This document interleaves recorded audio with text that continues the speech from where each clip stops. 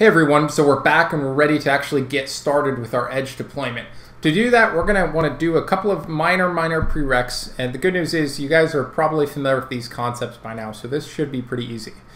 First, we're going to need to verify our transport zones are configured, which if you recall in my previous video, I did already to get ahead of it, but we'll do some verification.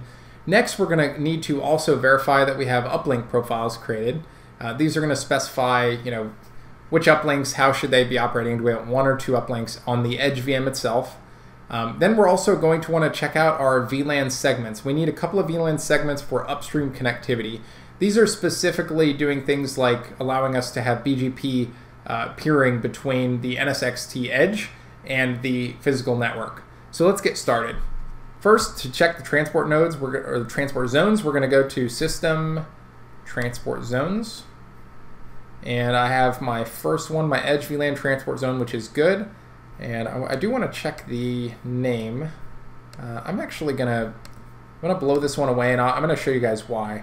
With the new method of or the way that I'm going to show you guys, I shouldn't say the new method because you probably haven't seen the old method, but the way that we deploy these edges, it's very helpful to have this switch name be the same between the overlay transport zone and your VLAN transport zone for your edge.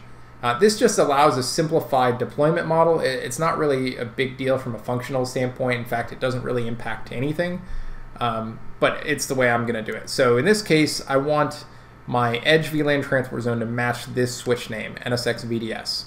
So what I'm going to do is I'm actually going to delete that and recreate one.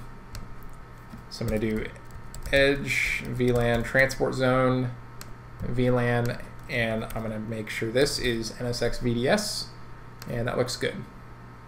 All right, so as I mentioned, that'll make a little more sense once we go through the deployment, and basically it'll just simplify things so we don't have to create a bunch of virtual switches, and it gets a little more confusing if we didn't do it that way.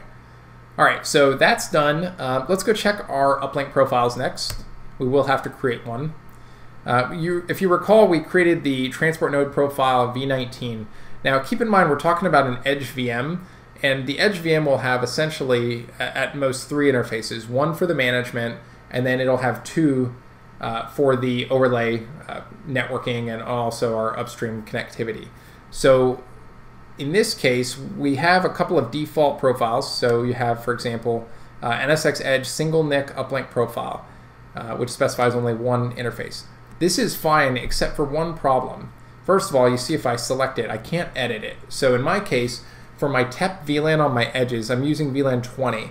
And if you recall from the previous video, if you were paying attention, I used VLAN 19 for my TEP VLAN for my hosts.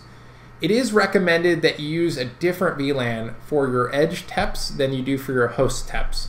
And to be honest with you guys, I don't have a whole lot of background on why that is. I can tell you I've done it both ways and it worked fine. But I err on the side of just following advice when given, so I keep them separate, and that's been a pretty regular recommendation that I've heard.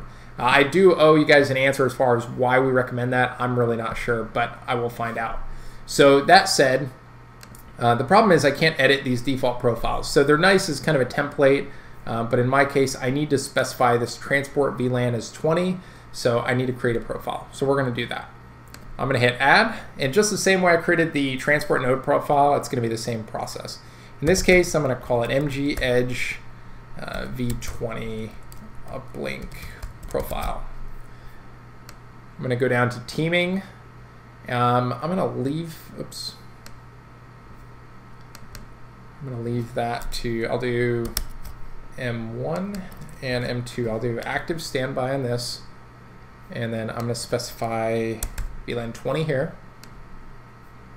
All right, so I'm going to switch over now to look at our segments. These are going to be our VLAN back segments that go upstream from our NSX Edge to the physical routers, wherever those sit. In my case, I'm using VLANs 21 and 22 for that. So I need to create a couple of VLAN segments for that I can reference in that NSX Edge configuration.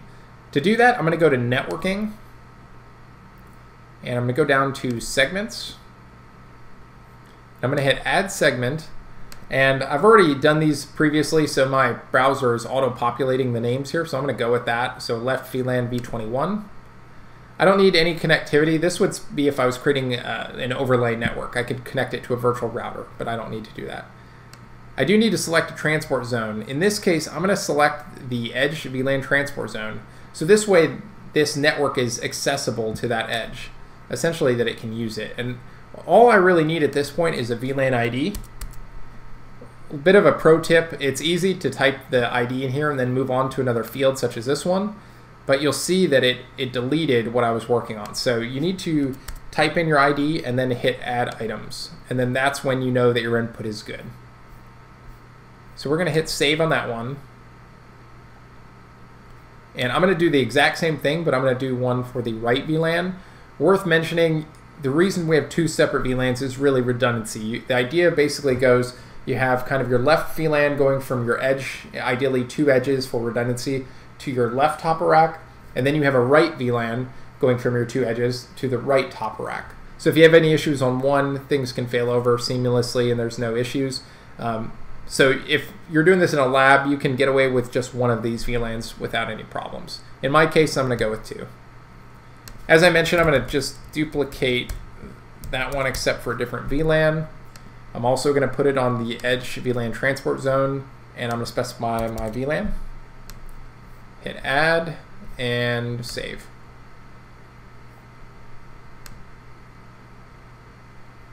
All right, so that's it. So now we're ready to actually go deploy our edges. So I'll see you guys there.